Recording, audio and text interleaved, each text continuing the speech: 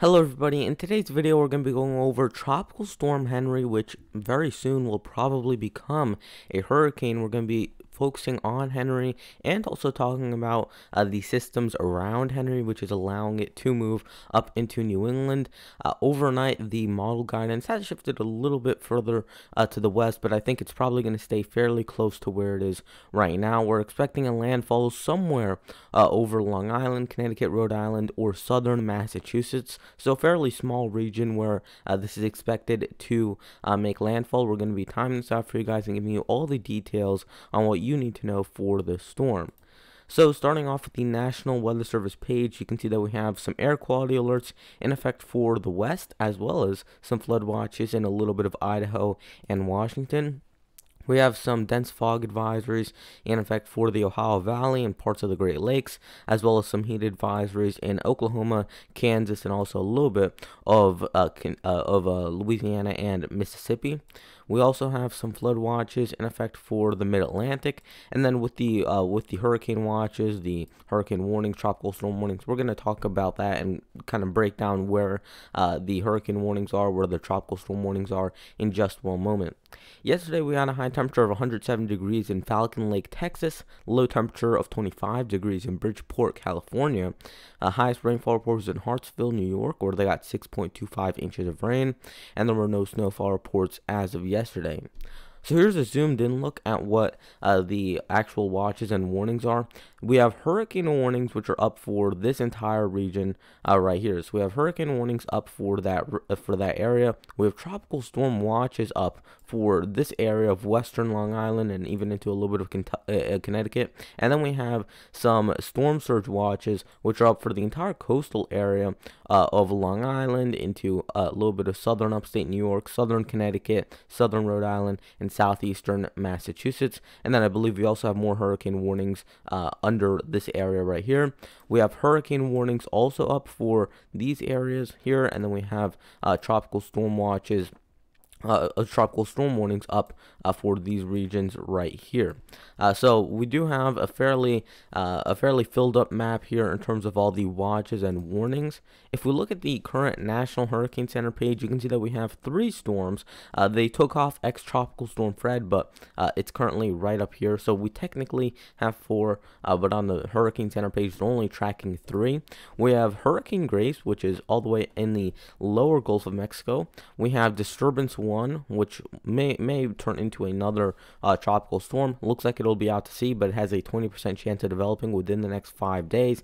And then we have Tropical Storm Henri, which is going to be the main focus of today's video, and that's sitting just offshore of the Carolinas. So if we take a look at Tropical Storm Henri, you can see it's located at 30 degrees north by 73.7 degrees west, maximum winds of 65 miles per hour, minimum pressure of about 995 millibars, moving west-northwest at 9 miles per hour. So if we look at the key messages, and I'll read them out for you guys. The first one says Henri is forecast to be near the northeast coast of the U.S. on Sunday and Monday, and the risk of storm surge, wind, and rain impacts in portions of southern New England and eastern Long Island are increasing. Hurricane and storm surge watches are now in effect for portions of Long Island, Connecticut, Rhode Island, and southeastern Massachusetts. Additional watches or warnings may be required later today. I'm recording this video right now. It's around 8:30 a.m. Eastern time, so that by the time it's uploaded, it should be around 9 or 9:30 a.m. right around then. So this is when all that information is valid for. So they may add more watches or warnings in the time from when I upload this to when you're watching this. You're gonna have to check the National Hurricane Center page at hurricanes.gov, or you can go to the National Weather Service page as well to see the new watches or warnings.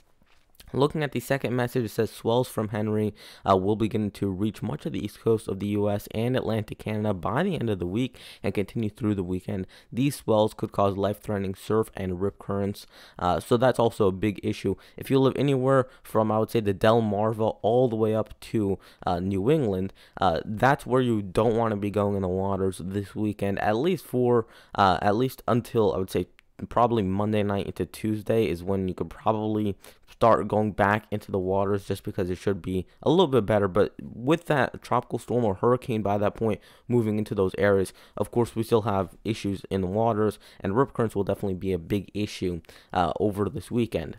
The third message says heavy rainfall may lead to flash urban and small stream flooding over portions of southern New England into Monday.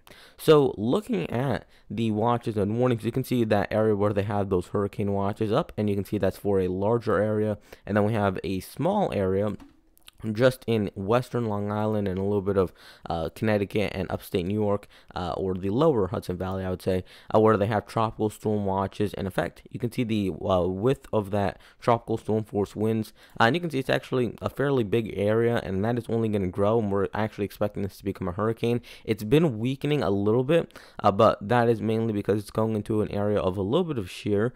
As it moves to the north, just offshore of the Carolinas, and as it continues to move to the northeast, that's when it's going to really start to strengthen. Once it goes into the cooler waters right here, it may weaken once again, but by that point, it will already be strong enough that it should be able to hold out for at least a little bit. Looking at the current cone forecast from the National Hurricane Center, you can see that it's expected to become a hurricane by Saturday evening. Then it should sustain hurricane strength, which is a new development. We were not expecting this to stay as a hurricane all the way until landfall. But at this point, it does look like all the way through Sunday afternoon, it could stay as hurricane level and make landfall somewhere between central Long Island all the way to about Cape Cod. That's the current area where we're focusing on this. So it should move up to the north, then it's going to do a bit of a loop, and then it should come back out into the areas of Atlantic Canada, into the Gulf of Maine. So it should be moving out after that. It should do a little bit of a loop and then move out. It should be quite weak by that point, so it would be a tropical depression by the time it's impacting Nova Scotia.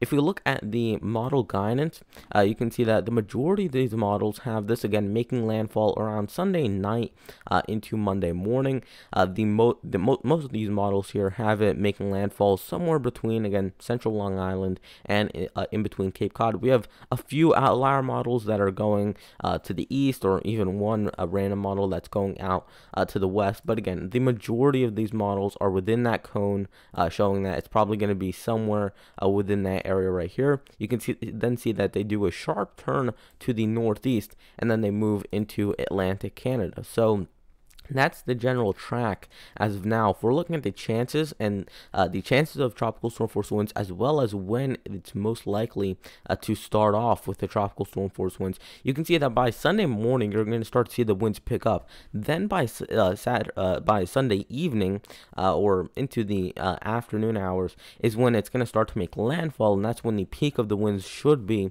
over many of these areas in southern New England and over parts of Long Island as well. So those are going to be the areas where we're dealing with the bulk of the strongest winds. We're dealing with winds with the 50 to even 90% chance of being at tropical storm force, and we even have a quite high chance of some of these areas being up near hurricane force. That's why we have those hurricane watches and warnings up for those areas. Then you get up into areas like northern New England, especially for the coastal areas, and we do have some shot of getting some tropical storm force winds. Not a high one, but we do have a chance over those areas, and if you were to get tropical storm force winds, or at least gusty winds, it would probably come between Sunday evening and into Monday afternoon, because the storm should start to stall out a little bit, so it will take a little bit longer for the storm to move out.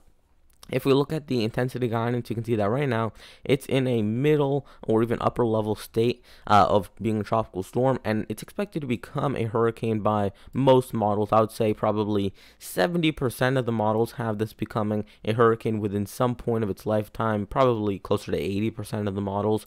So fairly good shot that this becomes a low to even mid-level category 1, and then it should weaken down into a tropical storm upon entering the cooler shelf waters, and then dramatically going down as it goes on land over southern New England. So those cooler waters only into the 60s and 70s, which is still actually above normal for those areas, but it's not warm enough to sustain a category 1 hurricane. So it may sustain it for, let's say, 12 hours, then it's going to weaken down back into a tropical storm.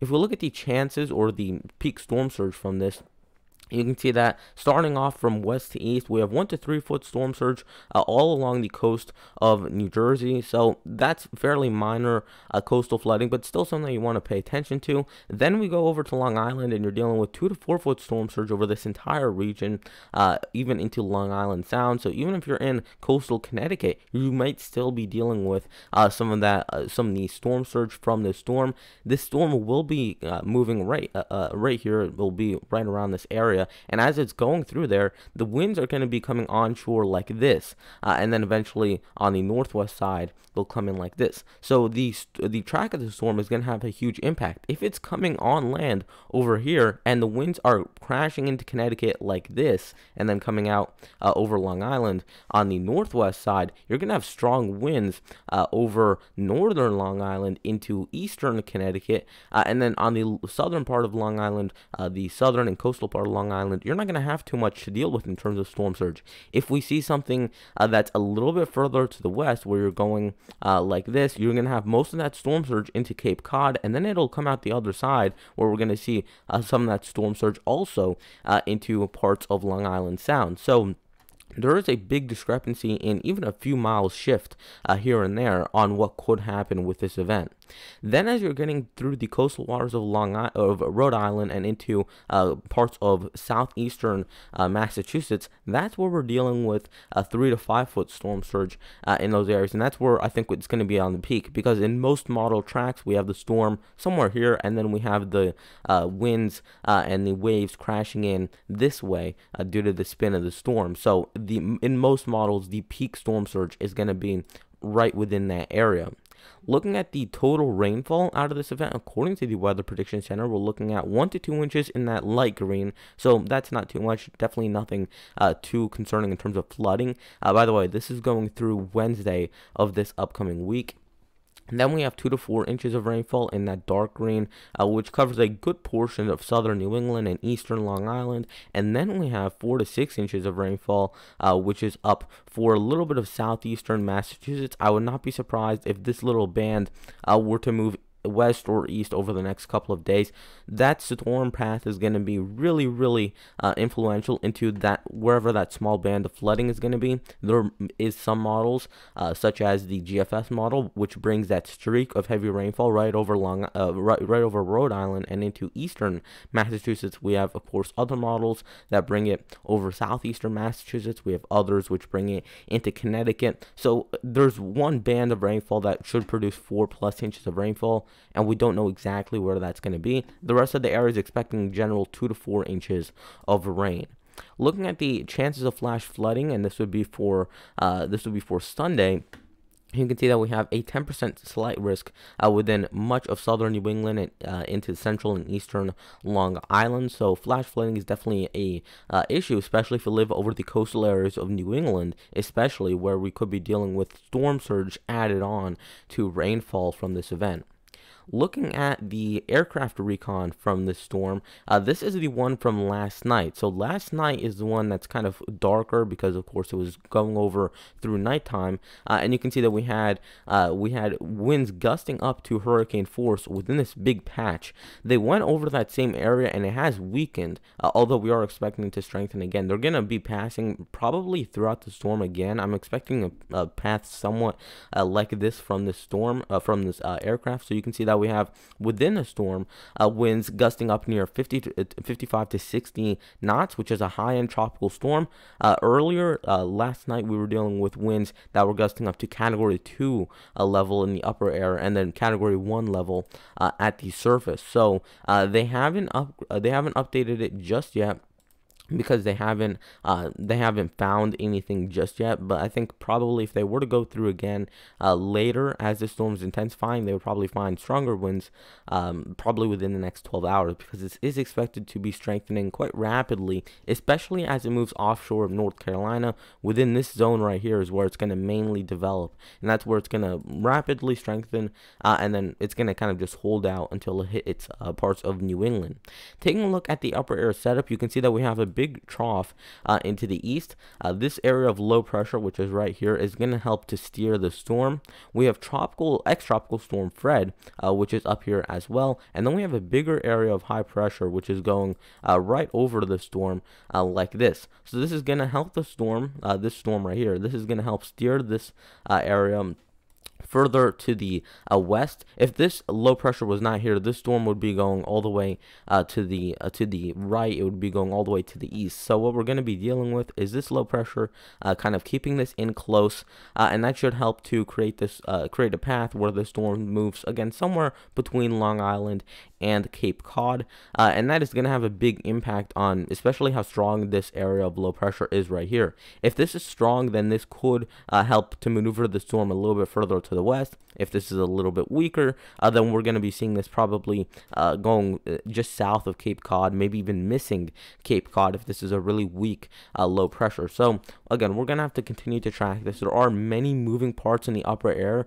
We have a trough up into the northern plains, so that is creating a little bit of confusion. We have high pressure to the north. We have another trough which is digging in over the eastern United States. So there's a lot of moving parts here, and the models are not handling it well. That's why just a couple days ago we saw that big outrage from all the models where they were kind of all over the place. We had model track guidance that was 150 miles apart in terms of some of the tracks.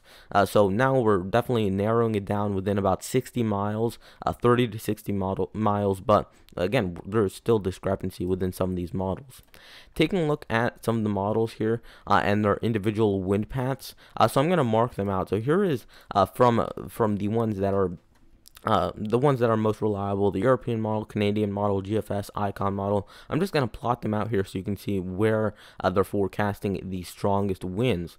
So you can see that starting off with the European model, they're expecting the strongest winds in the landfall area to be right within here. So they have that storm being south of Cape Cod. If we look at the next model here, which is the GFS model, you can see that the GFS has it a little bit further to the west. If we look at the NAM model, you can see the NAM, don't really look at how strong it is. The NAM was overdoing it. The NAM 3KM model last night had a category 4 or 5 hurricane moving into Long Island. I don't think that's going to happen, but looking at the track of it, which is something that we can take away, you can see that it would have landfall probably somewhere over eastern Long Island. If we were to look at the next model, which would be the Icon, you can see that it has the storm pretty much just south of the NAM, but not as strong.